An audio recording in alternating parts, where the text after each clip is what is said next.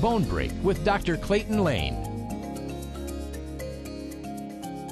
An acute patella or kneecap dislocation can result from a direct blow to the inside of the knee. It more commonly occurs as a result of a twisting type motion as seen here.